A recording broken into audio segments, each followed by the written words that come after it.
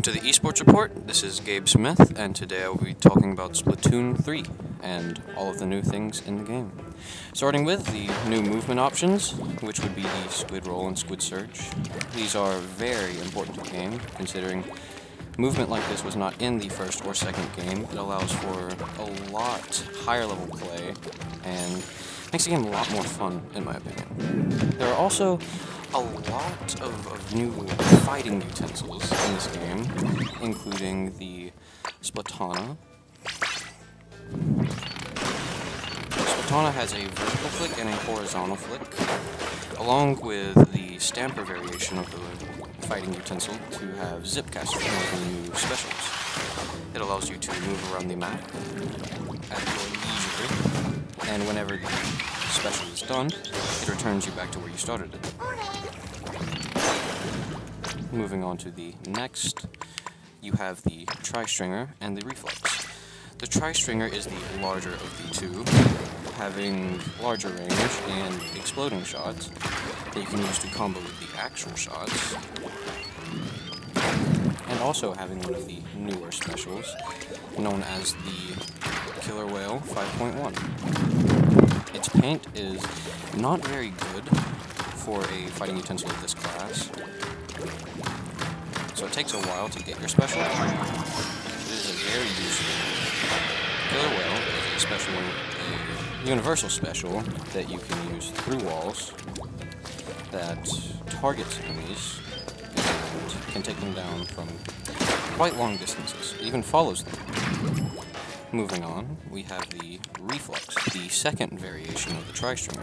It is a smaller, less powerful version that does not have exploding shots, but it comes with Tentamissiles, a very, very good special. Very good for displacing enemies, taking back zones, even good in turf, which is the unranked mode, or just taking turf. Very, very well made. On to the specials. For one of the new specials, we have the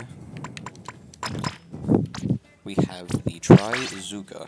The Tri-Zuka is a variation of a special from Splatoon 1 that has been nerfed exponentially to not be as strong. According to its name, it has 3 shots. All 3 are extremely powerful. It does not paint your feet, so you are extremely vulnerable while using it, but it is still a very valuable special to have in any mode, especially modes like Clan Blitz where you have to push in.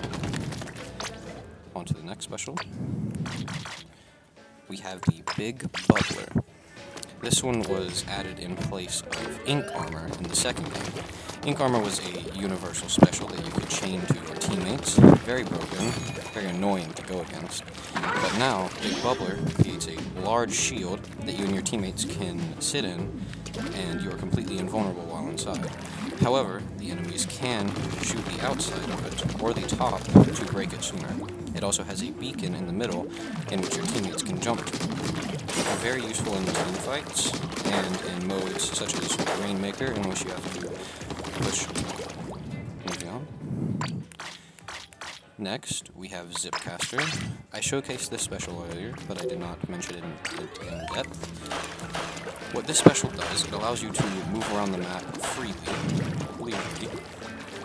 and it can be very good for starting pushes, especially with fighting utensils like the Octobrush and the Splatana Stamper having it. It's a very short-lived special, but it is very good at starting pushes for certain modes. It's better on modes where there's an objective, you know, like Clan Blitz, Rainmaker, sort of that. And it's good for getting splats in tough situations. Moving on. Next, we have the Booyah Bomb. This special is from Splatoon 2, but it has been revamped. They've made it differently now. It is easier to get, for one, because it is on one of the best weapons in the game. And now, it's easier to charge up, and it has electricity coming from it when you are fully charged. The animation is different, and it is much better at displacing enemies than it was in the second game. Moving on. Next, we have Wave Breaker.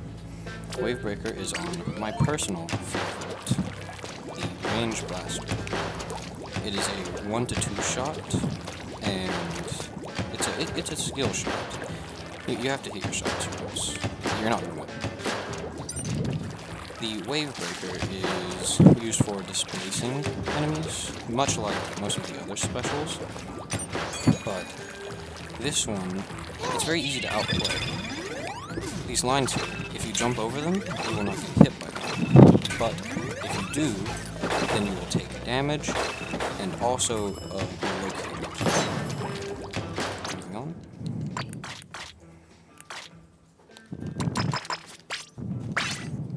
Next, we have the Ink Vacuum, a very, very good support special used to cover teammates in team fights and keep them from getting splattered in very tough situations, such as in tower control. You can use it to cover for your teammates. What it does, it absorbs shots from the enemies and uses it to fire it back at them. And when it does, fires a very, very large explosion that causes massive damage to enemies, and it is something to be extremely wary of, especially in good team comps. Moving on. Next, we have the Ultra Stamp. The Ultra Stamp is revamped from Splatoon 2. It now does more damage. Ultra Stamp is a special that can be used in many different ways.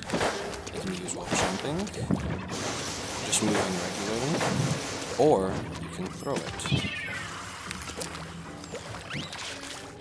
Moving on.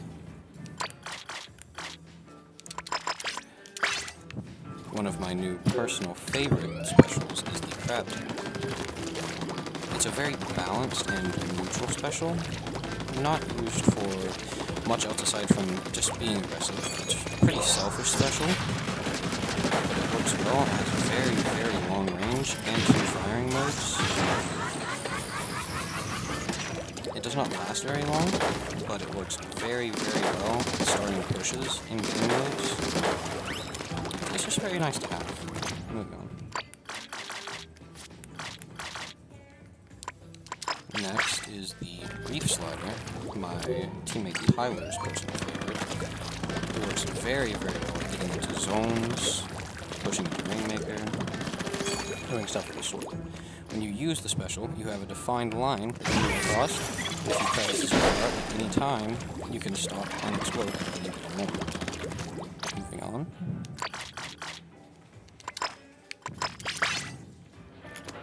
Next, we have the Tri-Strike. This one is a revamped special from Splatoon 1, as are some of the others. The original special in Splatoon 1 was one large strike that you could touch anywhere on the map, and it would just go there instantaneously. But this one is a much more balanced version of that. When you use the special, 3 strikes fly into the air, and wherever you throw the sensors, 3 giant Tri-Strikes come down. Good for, once again, pushing into zones. Moving on. And lastly, we have the special that is on my second favorite weapon, the Dynamo. We have Tactical Wear. Tactical Wear is a very, very good special to have in any team. It is useful for starting pushes, pushing into, like, last 10. It gives everyone on your team one boost that they can use. It makes squid rolling and squid surging much easier, your ink efficiency is raised, all of your moves are faster, and if you were to get splatted, you respawn in 1 second compared to the usual 6. A very, very good special. That will be all of the gameplay for today. I hope you enjoyed this esports report. Make sure to subscribe to our Twitch. We stream Splatoon 3 every Tuesday if you are interested. This has been Gabe Smith on the Esports Report. Go Dogs.